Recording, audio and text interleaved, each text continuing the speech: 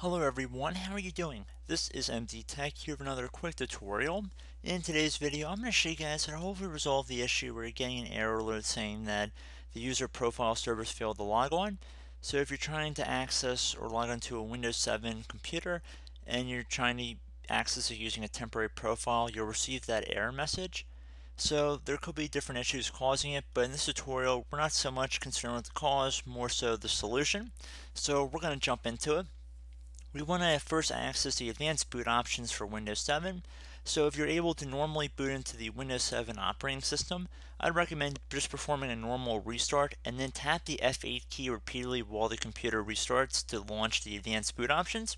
Alternatively, if you do a hard power off, so if you just turn the power off like just by pushing the power button in until the computer goes black, that's a workaround for that as well, and you'll get to this Windows error recovery screen because the option that we want to pursue will be the same for both, and that would be to go to safe mode with networking. So using the arrow keys on your keyboard, you want to navigate over until you highlighted the safe mode with networking option, and then you want to hit enter on your keyboard to select that option.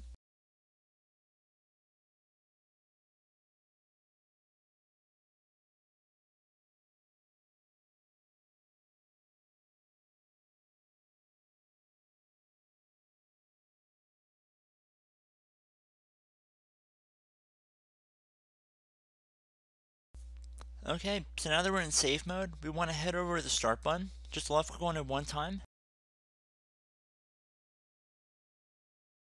And you want to type in regedit, R-E-G-E-D-I-T. Best match should say regedit. Right click on it and then left click on run as administrator. So now in the registry editor, you want to expand the HKey local machine folder. So just left click on the little plus sign next to it on the left. Now that you've done that, you want to go and do the same thing for the software folder right underneath. Or I shouldn't say right underneath, it should be in this folder path. So click on software there. I'm going to expand the side here a little bit better. You want to find the Microsoft folder and plus sign next to that one as well. I'm going to expand the view a little bit more so I can see where we're going here. And now that you've done that, you want to look for something that says Windows NT. So it should be near the bottom here. And then do the plus sign next to that, and then should be a plus sign next to current version. Do that one as well. And now you want to go down until you get to profile list, and you want to expand that one as well. So now you expand the profile list. Now there should be two profiles listed in here. There should be a .bak, which is a backup profile, and then the other one. They should both have the same number, otherwise besides the .bak they should look the same. We want to basically swap these two.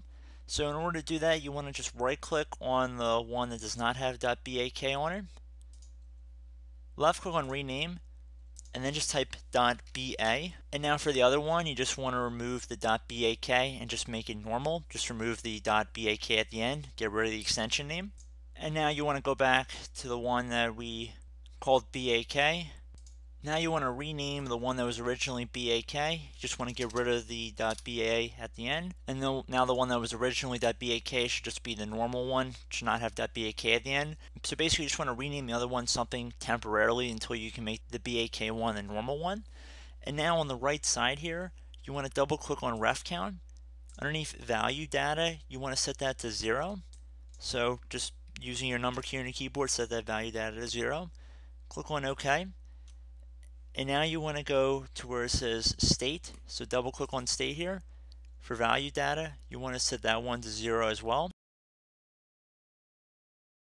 And then click on OK. Once you've done that, I'd recommend closing out of here. Restart your computer. And you should be able to boot back into Windows normally, and you should not have that user profile error anymore. So we're going to let this just go for a second here.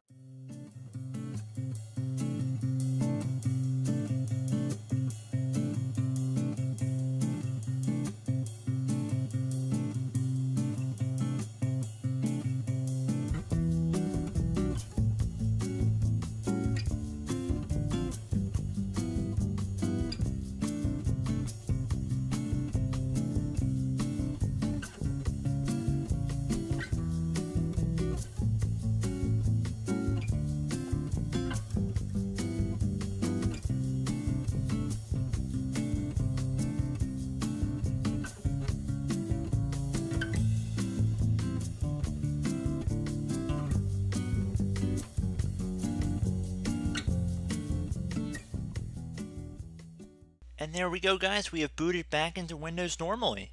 So I do hope this brief video was able to help you guys out resolve this user profile error. And as always, thank you for watching, and I look forward to catching you all in the next tutorial. Goodbye.